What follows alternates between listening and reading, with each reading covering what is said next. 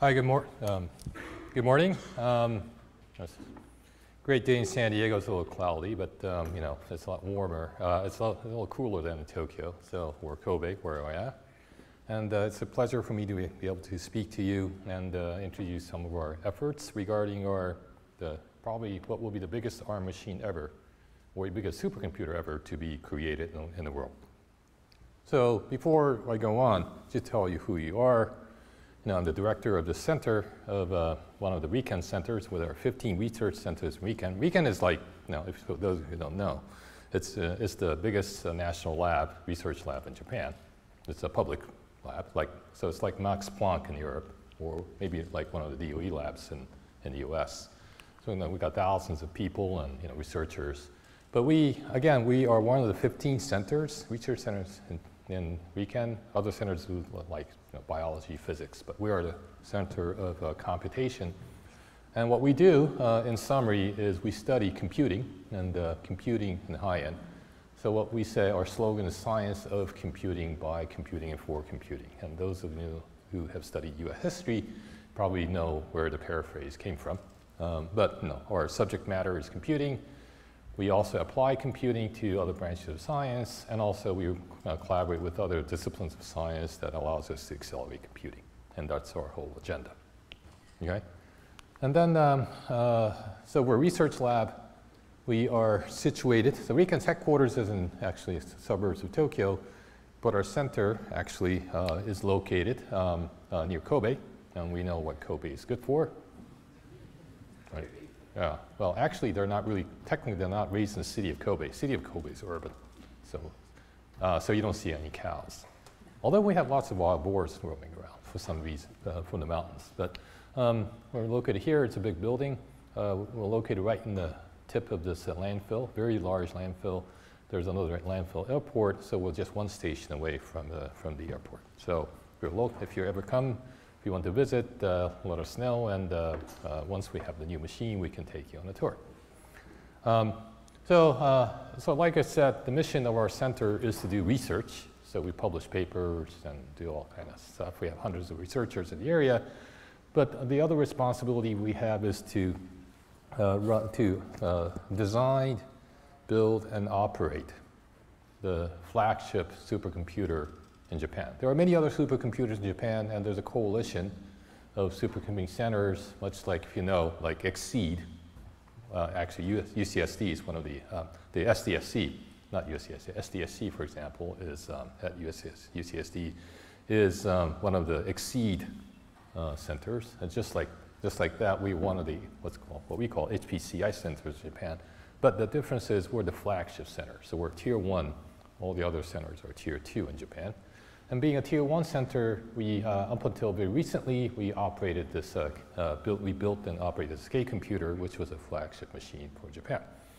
And it was the fastest supercomputer in the world by various metrics, not only in the top 500 ranking, which is the most famous, but other rankings too, like the HPCG, you do conjugate gradient, or things like Graph 500, where you do graph analytics. And in fact, and we also won many accolades in applications like the Gordon Bell Prize with the machine. And in fact, K computer was the first machine to retire. Actually, we just retired it. There was a big retirement ceremony end of August. It was the biggest retirement. It retired as incumbent #1 on the graph processing, superseding every other supercomputers or cloud or any other infrastructure, being able to solve the world's largest graph problems, like you do in social networks. So, the machine retired with lots of accolades, coverage by all the TV stations, news. So it became a national event. But why did we retire the machine? Well, to make room for the next one, which we have been planning for many years. The new machine, Fugaku. Fugaku means Mount Fuji. It's the other name for, it's the alternative name for Mount Fuji. Well, those of you who can read Chinese or Japanese characters, this is Fugaku. So, it's a new supercomputer we're building. It's ARM-based, and that's why I'm here. Right. for Intel-based, maybe, maybe, I don't know. It's ARM-based, but it was built in mind with two large objectives. One is to, of course, to achieve the highest peak in the world, being able to run these flagship applications, have extreme performance that can only, and solve problems that can only be solved by computers of this magnitude. But the other is, the other objective, which we did not fulfill with K, was to have a very broad base, very broad adoption. And not just the machine itself, but have a very broad proliferation of technology we had developed in the ARM ecosystem. So more users, not just capacity, but more broader sets of applications than just traditional simulation-based applications, data science, artificial intelligence, and so forth. And much broader user base, not just in academia, industry, or or even have these technologies, the derived processors going to clouds for people to use them in, to become the server end of the IoT applications. Okay, so that was the objective. So that's this broad adoption was the other objective. And if you look at now Fuji, it's like that. It has the highest peak in Japan, but also as a standalone mountain has a very, very beautiful broad base. Right? So that's our idealism. So just for the remaining of time, if you're reading email on your smartphones or do stuff like that, but this is one key slide. The rest of the stuff is just explanation of all this. So this ARM, so what we have done is to build a new processor, ARM A64fx or ARM64fx with Fujitsu. And this processor, it's a new processor. It has nothing to do with any of the ARM IP except for the instruction set. It's a brand new processor, and it's a processor that's also is a standard CPU, but also it's been optimized for HPC workloads. So most other processors, including like Xeons and so forth, they have HPC capabilities, but they're not optimized for HPC. I'm sorry, but this is a fact. They can run HPC workloads well, but their main point of optimization is to, let's say, be in the cloud, or run your notebooks, or be in the cloud, and run video streaming. Whereas this, so if your workload is that's the processor you buy, and that's why Intel's selling like billion processors in the market, about 100 million processors in the market. But this processor is entirely HPC optimized. So has extreme high bandwidth compared to standard processors, like again standard CPUs. It has over order of magnitude higher memory bandwidth, and memory bandwidth is very important for HPC applications and also for many other apps. It's fairly high flops. It's like 3 teraflops in peak. Has extremely high embedded network bandwidth. Every processor, every chip has 400 gigabits worth of bandwidth going in and out to the interconnect. So think of every node in your cloud having 400G Ethernet. This is the equivalent of that. And then there are various AI supports. So just like GPUs, we have FP16 intake support. But it's still a general purpose CPU. It's not like a GPU. It's not a special purpose accelerator. It's still a very generic CPU. And it doesn't have embedded GPU, just the standard ARM-based cores. ARM-based core, well, runs the ARM version 8.2 instruction set extension with SVE. So the chip can run, it can run Red Hat. When we had the chip for the first time from the fabs, it just booted RHEL out of the box. No modifications, just booted everything right there. And it can run Windows with a little bit of driver support, but it can run Windows. So it can even run Word. So it will probably be the first fastest word processor. And moreover, what would be a processor? The TDP, the processors are kind of rising. Now as you see on the server front, you see processors like 200 watts or even like 220 watts. The recent announcement by like AMD and so forth, or even Intel's Some of the high-end offerings are hundreds of watts. But this, I can't disclose the power numbers yet, very soon. But this processor is also very, very power efficient, extremely power efficient. So it's much lower than its competing tiers. So combined with the higher performance and lower power, in terms of power performance, in some of the applications we have seen even order of magnitude faster application performance on a per chip basis compared to, let's say, a Xeon, high-end Xeon. Okay? And then we take that processor, and of course it's been built to scale. Okay? It's for a parallel machine. So there are more than, so we're building a machine that's more than 150,000 of these nodes integrated into a single machine. And so we get something like 150 petabytes per second memory bandwidth. In terms of the number of nodes, it supersedes a little bit more Sequoia, which was a Blue Gene machine in terms of number of nodes. Of course, each processor being much more powerful. And then we get 60 petabits of injection bandwidth aggregate into this interconnect, which is about 10 times all the cloud vendors' internal data center internal traffic aggregated, but it's an order of magnitude higher capability. So that's the amount of interconnect bandwidth we bring onto the system. And we have petabytes of NVMe storage and up to 10,000 endpoint I/O network. We'll be a little less than that, but with the capability. So in terms of it will not be an exaflop machine per se, but in terms of the capability of when everybody in the HPC community start thinking about what the exascale machine could be. This is the first machine in the world to be achieving the level of performance that's expected at an exascale. But of course, we want the technology to proliferate, like I told you. So, we have been working on this for 10 years, and if I publish this, I think they'll publish the slides so you can look at the details. But in fact, we started working on this machine when K was deployed in 2011. So we've been working on this for almost like 8, 9 years, for a very long time. But we're finally at the very last stage of being able to deploy it. How do we achieve this? Well, it was really a very articulate co-design process involving a lot of the advanced applications that were running on the K as well as on the other supercomputers we had. So we had a whole bunch of, we got the entire application community, HPC application community in Japan involved in doing a co-design with us in our lab, our center, as well as Fujitsu. And so there was a very tight relationship going on. And there's a whole talk about this. I won't go into details today.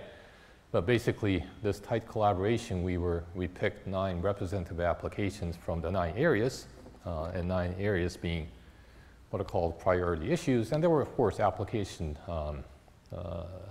projects in each of the 9 areas, very similar to, if you're familiar with DOE's co-design centers, it's very similar.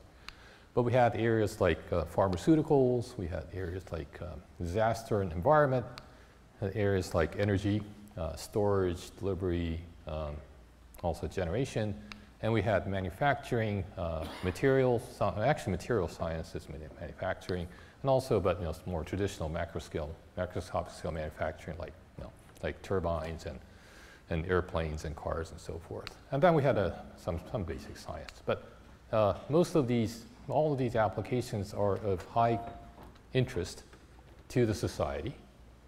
So we took 9 applications from them, and our objective was to, for these applications, we inquired all the scientists, inquired them like, what's your goal in 5 years, 10 years time, what's your computational requirement, what are the algorithms you're using, how do you stay competitive in the field, and so forth. So everything combined, the goal was set to have the applications run some of the applications run more than 100 times faster than K. On the average, somewhat comparable to that, like 30 times, 40 times, 50 times faster than K. And that was a co-design target. And so I'll tell you later, we have high expectation reaching that. So now you know why we decommissioned K, because the next machine will be 40 to 100 times faster. Right? So there's no point in keeping the old machine around anymore. So, so what are the apps? Well, I can give you a few samples. There are lots of a lot of comprehensive examples. Oops. Let me turn off the sound. Yeah. So this is a multi-proteomic simulation. So usually the molecular dynamics simulation is the stuff you see on the right-hand side. You have a single molecule protein, and then you simulate like folding. But in reality, when you want to do, let's say, drug design, you really need to think of the holistic environment. You need to think of like membranes or the inner cell, inside the cell. You need to really calculate all the interactions of the proteins themselves, of course, which are composed of all the atoms.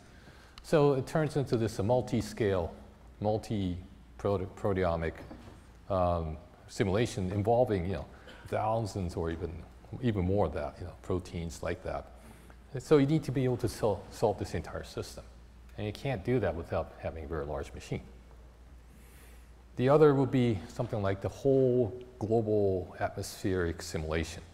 And, because, at least in Japan, we believe in global warming. Yeah, we do. Yeah.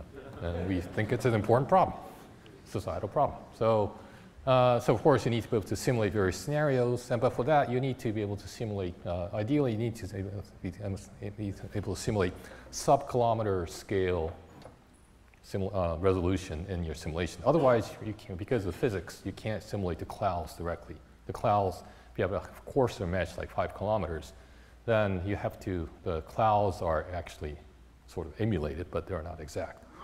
But being under sub-kilometer allows you to do this type of simulation in real resolution, in reality. And thus you can, the typhoon and all that. But of course, in order to do this, integrate this on the time scales of 50 years, 100 years, you need really big machines. And so we achieved high resolution on K, but in order to do real science, we need to have the power to accelerate by at least 2 orders of magnitude, and we'll achieve that with Fugaku. And like health, we can simulate the heart. Now we can simulate hearts directly. So, cardiovascular illness is one of the biggest killer in the US. But now, in very close future, we'll have capabilities to simulate the entire heart. Of course, in fact, we can do it now. And this allows you to do various what-if analysis. What if you have an anomaly? What if you do surgery? What's the correct, how do you diagnose these things? How do you do the corrective surgery? What's the most effective drugs or any sort of solutions to the problem that's most effective? And this is a very exact simulation. You're simulating the cells themselves. You're simulating the blood flow. You're simulating all the electrical pulses. So it's all a multi-physics simulation. Again, this is only possible with very large machines. And finally, something that has to do with things like IoT. Well, this is our IoT at macroscopic scale. So we have all these advanced radars like that, like weather, phase array radars. But what we really want to do, and this is also advocated recently in some of the people in the IoT community. For example, one of my old friends, Rich Wolski at Santa Barbara, he's doing lots of IoT stuff. But given his HPC background, he's saying, well, you really need HPC to, once you have the data, you need to simulate things. And what you really do is to have the data, incoming data stream, you have the simulation, you try to couple them together. And that's called data assimilation. So, but to simulate anything like weather, you need to assimilate this kind of assimilation you just saw, in climate.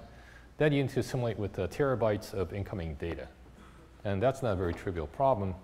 But this is like IoT at very, very large scale. So not only you need methods to acquire the data, but you also need ways to utilize the data. And it's not just analytics. To do real advanced stuff, you need to couple that with simulations. Okay, so analytics plus simulation, that's really important. So with that in mind, again, we designed this chip, which there were a lot of stuff we did right with K, so we inherited that. And so again, it's very easy to program, but it's a large machine, but you can basically, all the programs that ran on K runs on this machine without modifications. We retained the bytes per flop ratio, A lot of the new modern designs, they compromise the memory bandwidth just to try to get the superficial flops up, but we didn't do that. We retained the bytes per flop. So there's a lot of ease of use and 100 times speed up. However, the new innovations we put into the machine because it's important because, like I said, for proliferation, we really needed this for broad adoption. So one difficulty with K was the fact that the processor was kind of subpar. Well, it was not bad, but compared to, let's say, Intel offerings of the comparable times, the processor was, was not slower, but by and large the same performance. We tested a lot of applications, and that really has no compelling market value, right? Because if you have some processor, and by the way, K was running a SPARC. If you're anybody who's used SPARC stations, I'm sure you're very familiar with what it was. But it was sort of a dying ecosystem.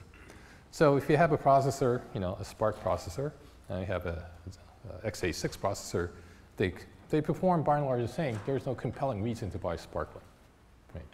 So you need some compelling reason, which is like performance, much higher performance that will get you over the edge and adopt the new infrastructure. Also need to be very green, right? Because data centers these days are very power limited, and being eco-friendly is very important, not just for cost, but for environmental responsibilities. It's not just putting data centers up north where the electricity is cheap. You're still using coal, let's say.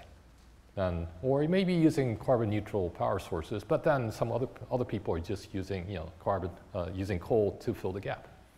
So you really need to build something ecologically friendly as an IT infrastructure itself, not to move your data center somewhere to make it look like it's green.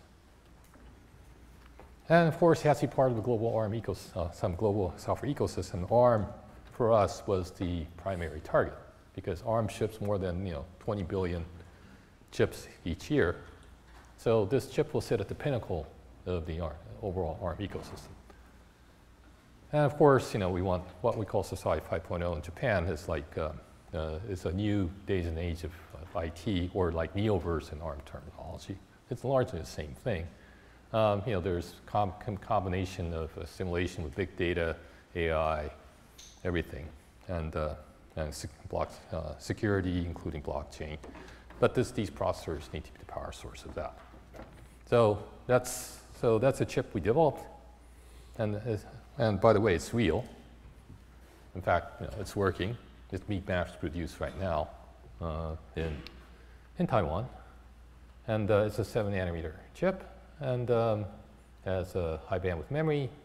There's a it has lots of SerDes for high bandwidth output into the network, and also PCIe and so forth. And so you see the chip here at the center. You see the HBMs right next to it, using silicon interposer. And of course, it has 48. Actually, it has 52 cores, ARM cores inside. And I won't go into the details of the architecture. If you're interested, there are several materials that's been published by Fujitsu. There are several talks about me and others. But basically, we have we have what's called CMGs, core memory groups, 4 of them in a chip. They're connected by a cache coherent high bandwidth interconnect. But each of these CMGs have 13 cores, 12 of which are user cores, but all the cores are connected by crossbar. So by being connected by crossbar, there's extremely high bandwidth between the cores. And then there's a level 2 cache, and there's a memory controller. And this, if you're into any of the architecture stuff, this kind of configuration looks very familiar. It doesn't look like a CPU. I mean, the core is a CPU, but it doesn't look like a CPU. In fact, it looks very much like a GPU, right? If you know the processor architectures. In fact, that's exactly what it is.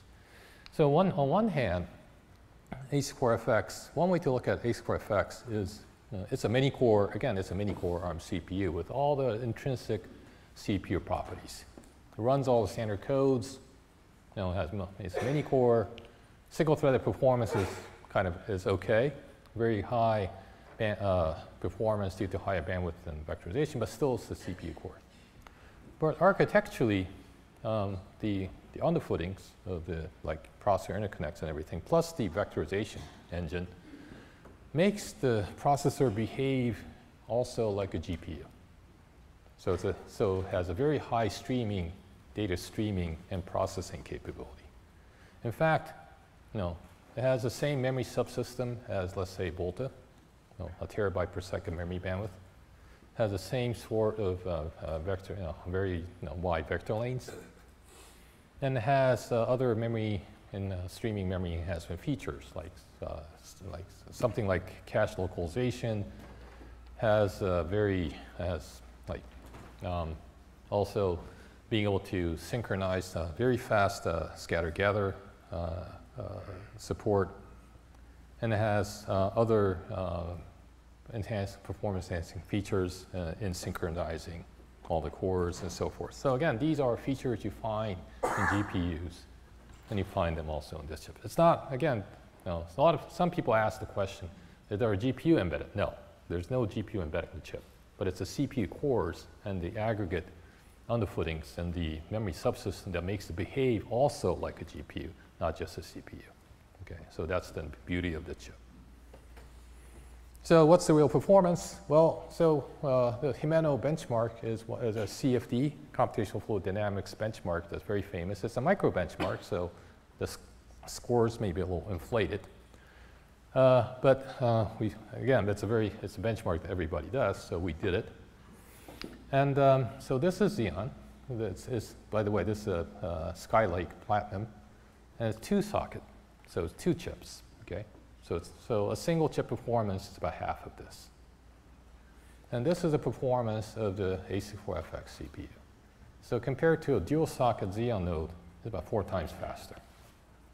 Okay, and then even compared to like Volta or SXOR, which is a dedicated vector chip, it's faster. It's faster than they are. So on a per socket basis, this chip is about 8 times faster than Xeon on a test CFD workload. And by the way, lower power. So that was a rather synthetic workload. So on the real workload, of course, in some cases, the differences become smaller. So this is WRF. WRF is a very famous weather code in the US. And of course, with real weather code, you have other things like boundary conditions and some physics, which are more compute bound, and compute bound workloads Xeons are actually will do a lot better. But largely, even so, this is again just a dual socket, and this is one CPU, a single socket, and it's about 56% faster, or about 3 times faster on a per socket basis. And of course, this is even on per socket basis. This CPU is much lower power. So that's the performance. And it's integrated in this way. And under our configuration, there are other configurations, like air-cooled one. We have, because of our scalability, we have this liquid cooling package, about 384 sockets, nodes per rack. You see there are no DIMMs because all the memory is embedded in the chip. And then we interconnect that with the TOFU network, which has 40 gigabytes per second, or almost 100 gigabits per second. But also the latency is in the sub-microsecond, about 0.5 microsecond from node to node, which is 100 times faster than Ethernet, in lower latency than Ethernet. So we connect that. Let me skip over. And then we integrated that in a hierarchical fashion, and we have more than 150K nodes. So right now here, we ended the computer operations. By December, we started installation, and by the first half, we will have the whole machine. So if you put this together, it's about, so we did a lot of NRE, of course, we paid a lot of money for it. But overall, it paid off because, had we built this out of off-the-shelf chips, then it would cost probably 3 times more, machine 3 times bigger, and we use 3 times more electricity. Because we designed this chip from ground up for HPC, because we designed this to be power efficient, because we designed this to be integrated, we got our efficiency.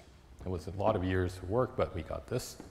So just to put you in perspective, this compared to, let's say, my iPhone XS Max, okay? This machine as a whole for HPC workload is about 20 million times faster. So that's like all the cell phones, that's like comparable to all the cell phones shipped in Japan over a year. So think of all the cell phones on a single big country being just concentrated into a single room. So that's the magnitude of the scale of this machine. So we did reach 100 times in some of the apps. Some are like 30, some are 40. But we know that we will be reaching 100 times. But again, the software base is generic ARM, plus SVE for vectorization. But everything you expect to run on let's say, your x86 cluster, if it can be just recompiled or adjusted a little bit, will run on ARM. And there's been lots of precedence work that have proven that ARM ecosystem is credible. HPC, there are a lot of people who have done this work, say, on Thunder X2, and they have shown this to be credible. But now, everything will run much faster. And we're porting many applications in HPC apps, and then eventually, but we really want to make this go into the cloud by first providing our services as a back end in alliance with the cloud vendors. That's phase one. But in phase two, we really want, once we get adoption, we really want these chips to go into the clouds directly themselves, to offer HPC services and AI services and data analytics services at high performance, combining cloud to the edge. So it'll be you have the same ARM running on the edge, but you have the highest performing processor of all times running in the cloud and be conjoined. And there are uptakes on my talk soon. There are uptakes. Already there was announced by NSF that Stony Brook is buying a A64fx based system in the US. It's a Cray system. So now Cray has not made any formal announcement. Fujitsu has not made any formal announcement. We have not made any formal announcement. It's an announcement by NSF. Okay, so bear that in mind. But the announcement says there will be an A64fx based Cray system installed in Stony Brook early next year. Okay. So I'll skip, in the interest of time, I'll skip most of the AI stuff because there will be a talk by my researcher, Alex. Alex, raise your hand. Yeah, the tall guy. Yeah. So Alex will give a talk detailing out our AI plans, especially in training, how we can all be able to utilize the power of A64fx for AI training, very much like GPUs. And so I won't go into the details of that, and since I'm running out of time. But overall, we believe that A64fx will be a credible platform for AI training, because simply each of the chip already has like some of the AI acceleration capabilities, like low precision support, plus very high performance and high bandwidth, but also the interconnect's very fast. And when you try to do, nowadays, the real trend is to do scalable training, because the networks are getting much more complicated.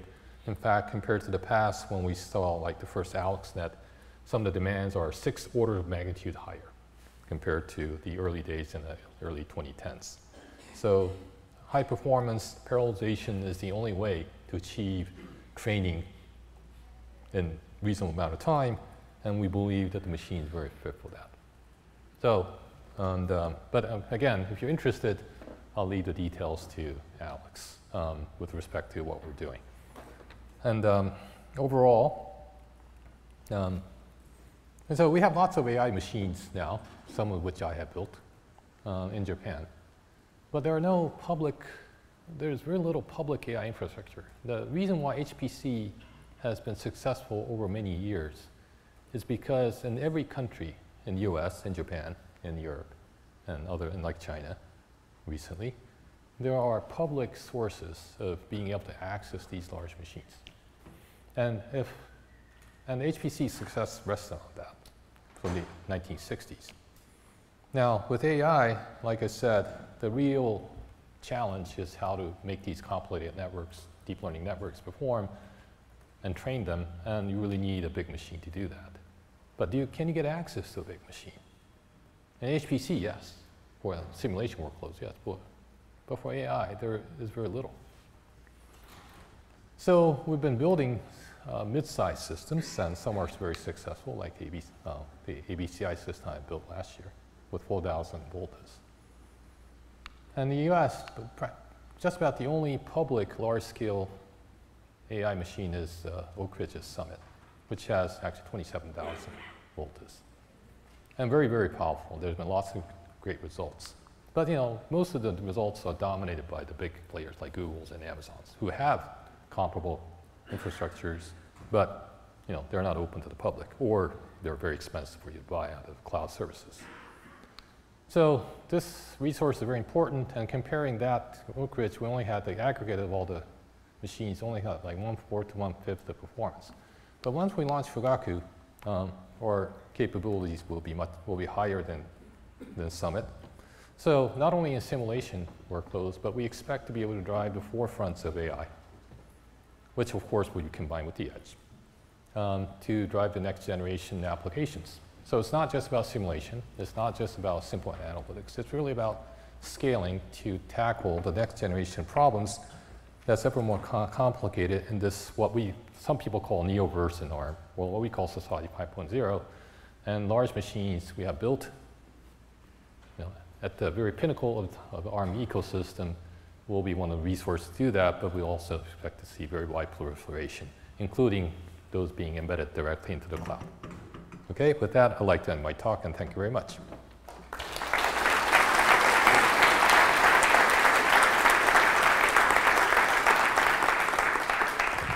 Thank you so much.